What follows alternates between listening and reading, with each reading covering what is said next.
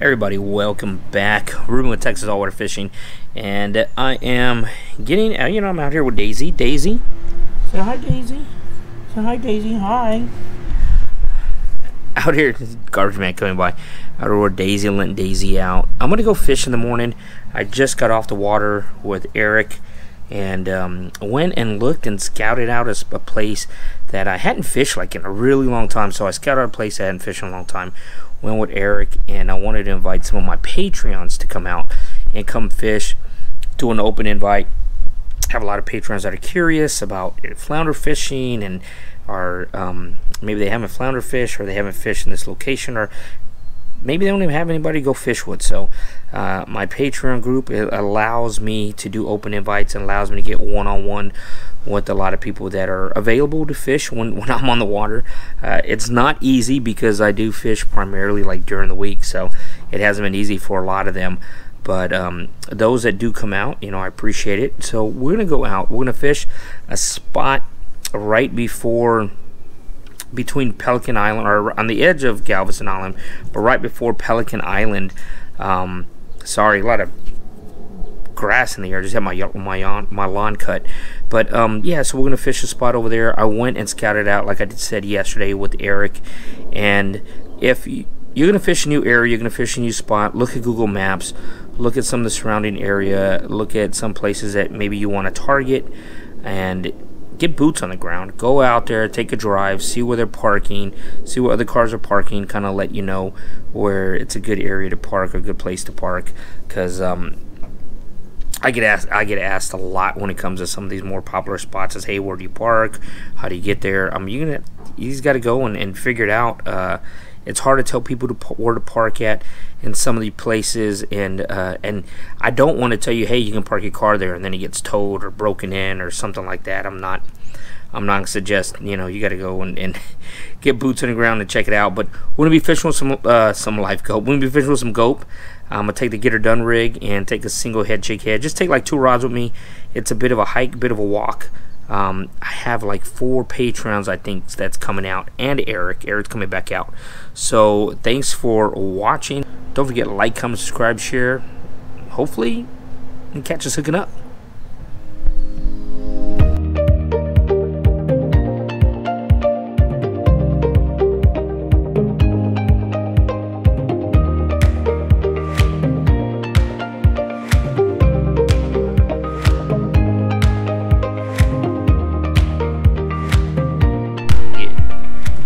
There you go. As soon as you put that bait cast back on, huh? Mm-hmm. He's hurting. Hey, there you go. Eric broke the seal. Yes, sir. Put your hands on. Come here, little buddy. Gosh. Well, kiss him. Nah. Put your tongue in there. We ain't doing no sugar today. Put your tongue in there. Man, that's that rod. That's a good rod. Rod suck. Oh shit. Eric. And I broke. Eric. Now hold on, let me ask you this. What? How did I break off and still broke the rod? Oh my goodness. That's funny, bro. Look, now you got a flounder jigging rod. That's a good one. Jig down that wall. Oh my goodness. It went from a medium light to short and heavy. Yeah, short and real heavy.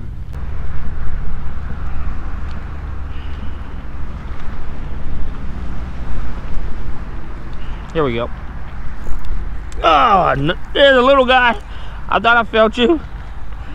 I pulled him off the bottom real fast. Oh my goodness, man. That's funny. Hey, that's one. See, I felt thump, and I left it alone. Then I felt thump, and then I pulled it, and it was a little heavy.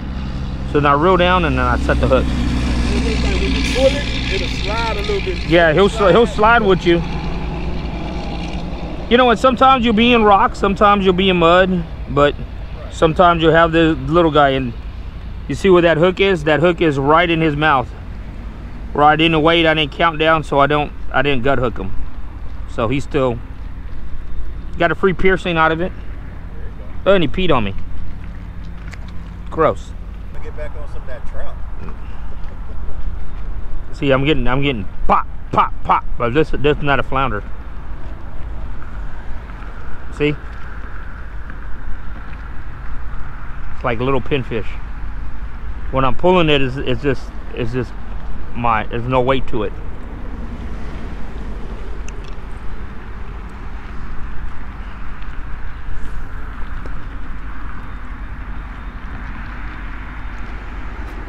Oh, I guess it was a flounder. Got it? Yeah, another little guy.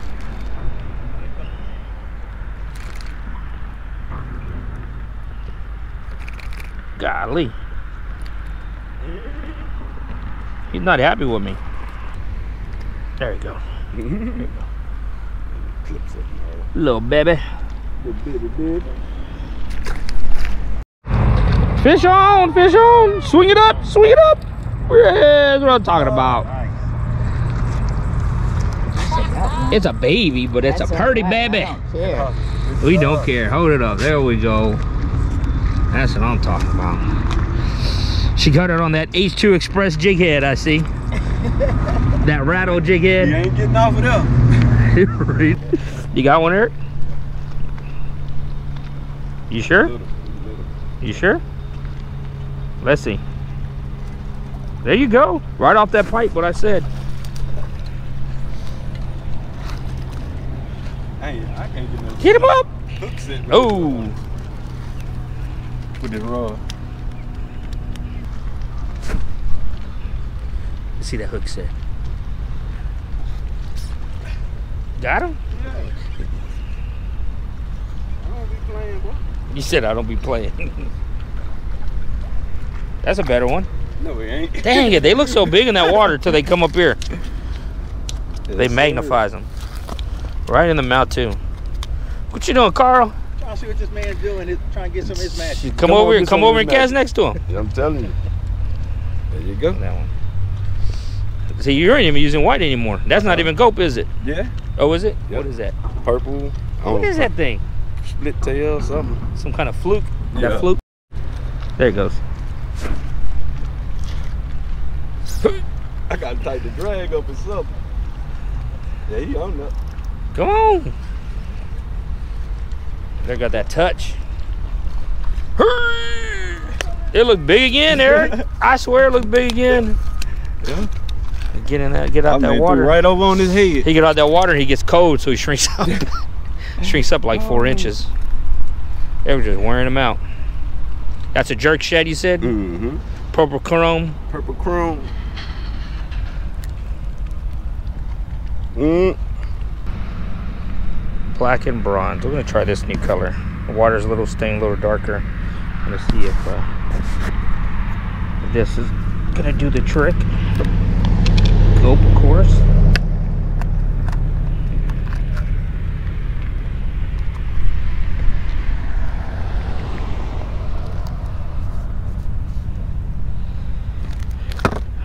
Originally picked this up for darker water clarity, like fishing around the marsh, but it was real tough.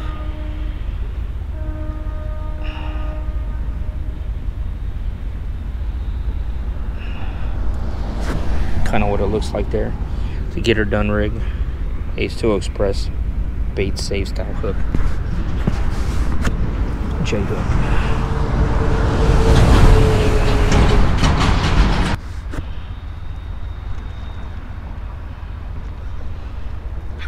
There we go. Look at that hook set. Laddie, I should have told you on that one. That was a hook set. He came all the way out on the hook set. There was no reeling. See, the get her done rig is also a knuckle buster. You try to grab it and the flounder's kicking, it'll bust your knuckles up. That little sinker. There you go. Little baby. So just, that's a keep. That's a keeper. Oh, that's a keeper.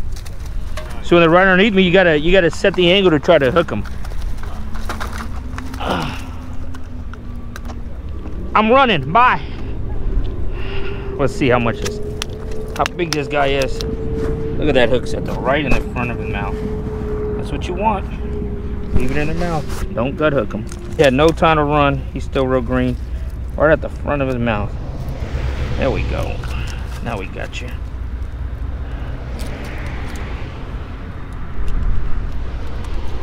There we go. It might be short.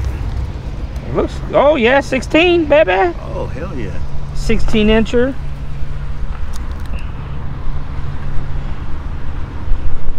Hey, they're running. All right, so it's a little slow right here. You know, still pre-run. We'll probably start seeing the flounder come through a little more this next week and a half.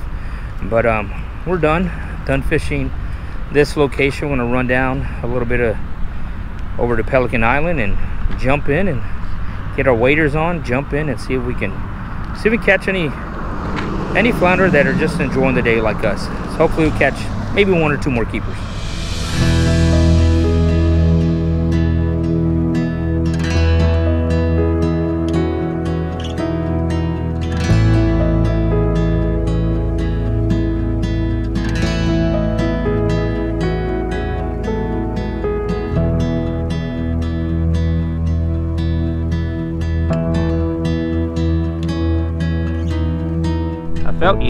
I felt you. What are you? There we go. Little guy. But he's my guy. Dang, you don't get any smaller than that. Look at that. Look at that little baby. Dang. Tell me I can't catch flounder. What's oh, that's what I'm talking about. Look at that. Look at that. Just joking. Like I could use you for bait. Baby, look at that thing. It is so cute. I'm gonna go put it in my fish tank. You get the cutest. Look at that. It's adorable. Got perfect spots on them and everything else. Well, that is it. That is gonna do it. You know, we had a wonderful time out here in beautiful Galveston, Texas. You know, that flounder run, I mean, they should be here any second. I knew for sure they were gonna be here. One of the things that I did notice is the water temperature is a lot cooler and the water level dropped, so we just had that front, and that did 2 things. Both things will push the flounder out and help the flounder begin on their run. I met up with some Patreons.